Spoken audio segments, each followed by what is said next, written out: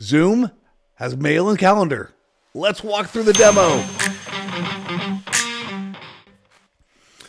At Zoomtopia, it was announced that Zoom has mail and calendar inside it. And why do you even care about that? Mail and calendar have been around for 1,000 years.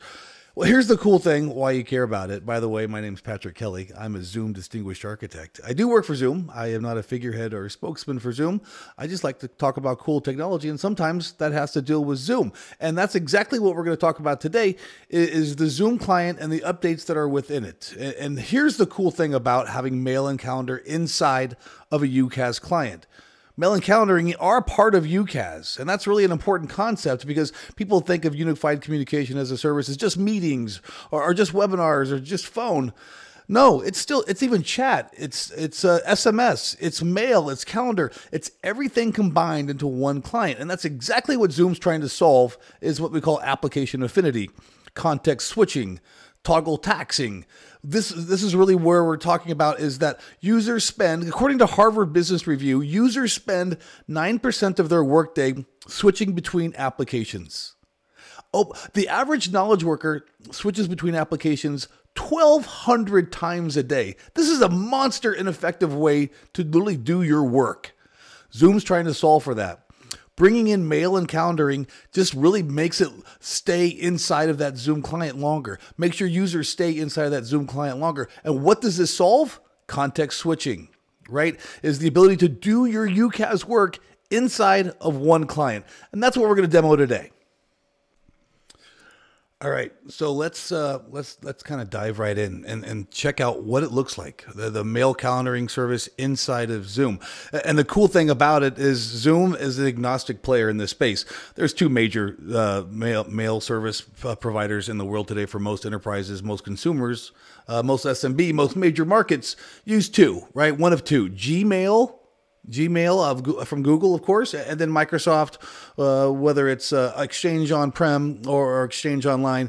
Those are the premier players in the enterprise mail field today. Zoom did announce, by the way, that they were going to start a mail service. We'll talk about that more later, but today we want to talk about the mail and calendaring client inside of the Zoom client. So let's kind of look at what it looks like from a user's perspective. And we'll go right to our demo here is that this is, you know what a Zoom client looks like. This is a Zoom client. And if you haven't updated your client, do so. I don't remember the exact version. I'll put it in the comments above. But the version you're going to need is probably not the version you have unless you've updated your client recently. And if you don't know how to update your client, by the way, here's how to do it. Check for updates. I just did it today. It's November 30th. And this is the latest client on November 30th, 5.12.9. You don't need this latest version, but that's what I had. So I updated my test version today to that version. Now, what that gives me is this. You can see right up here, I now have a mail and calendaring icon. Now let's configure it in the next demo. Okay. Well, once you click on the mail icon, you're going to come up to a connect to mail and calendaring service. We just mentioned there's two major ones. There's two choices here. Sign into Google, sign in with Microsoft. This account right here is my demo account. I've already have a email set up with this admin account. I have a little hair right there. Little beard whisker. So let's just sign into the Microsoft one. I've already also, by the way, logged in with SSO from a Zoom perspective, so it's going to actually automatically pull those credentials from the login, password, and username that I logged into the Zoom client with, and it'll automatically log on. So let's just sign in with Microsoft, and boom, I have all of my Exchange online mail now inside of Zoom. All of this mail is literally a reflection of what's in Exchange. So if I went to Outlook Web Access, I would have this exact same mail. If I went to Outlook Client and I configured it to point to Exchange Online, I would have this exact same mail as well. All of the folders that I have inside of my Exchange client, my Exchange email server, as well as my Outlook client, are all right here. This is a test account, so you can clearly see I don't have a lot set up, but you get the point. I can create folders inside of here. I can go to RSS subscriptions inside of here. I can see my drafts. I can see my sent items. Everything. This is basically you're making Zoom a window into everything on the mail side. I don't care if you read my mail because it's all test stuff. Calendars, same thing. This calendar is a reflection of the free busy information inside of Exchange Online.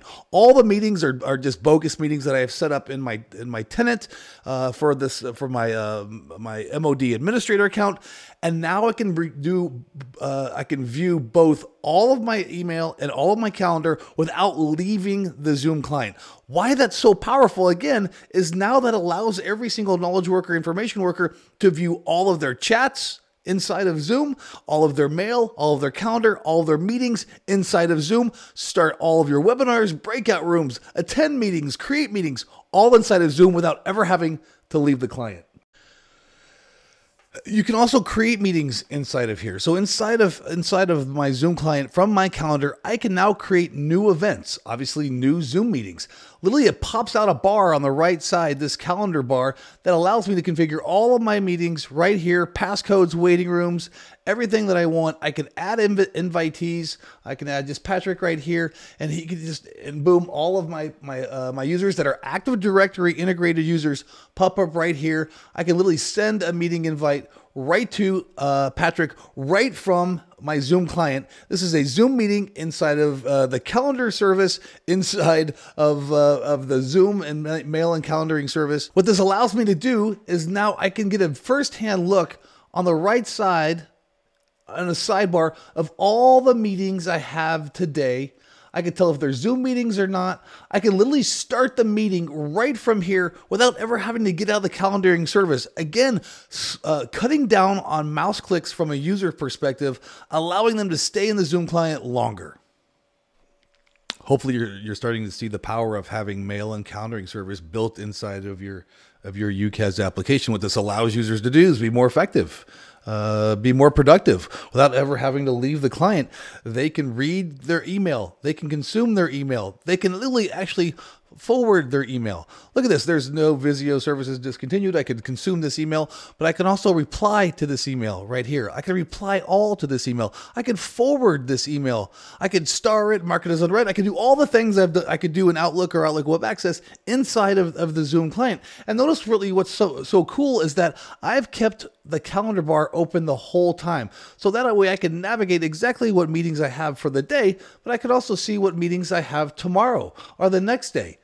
Again, I haven't left the Zoom client to do my duties as a UCaaS user, as a knowledge worker, information worker. I can do everything from the Zoom client, including new mail, right? If I just want to do a brand new email, I can literally fire it up. And again, I can just type in Patrick here. I'm going to pull up using Active Directory. I'm going to pull up all those users inside of my Active Directory client and allow me just to pop on a couple of letters and boom, I can actually start emailing them right away.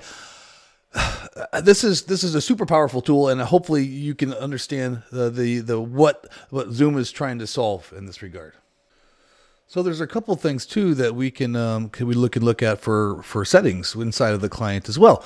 These are the ones I've shown you are certainly the static settings, but these can be changed, right? If you go right over here to settings, I can literally go from a list view, which is the default view. I actually like the split view, which allows me to not only see the list view, but I can see I can get a preview of what that email looks like and contains.